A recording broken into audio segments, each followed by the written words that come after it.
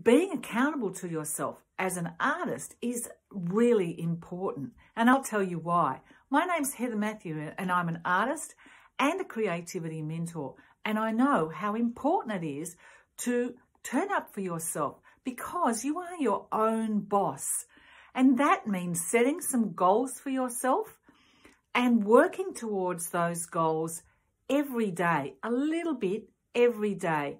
And it can be as simple as 10 minutes of a day that you prioritize for your creativity in the time most suited to your body clock when you feel most like creating. Having your tools ready, having your materials ready to go, and then you can start. So setting a goal, turning up for yourself, and that is a way of being accountable and getting those projects out of your head and out into the world.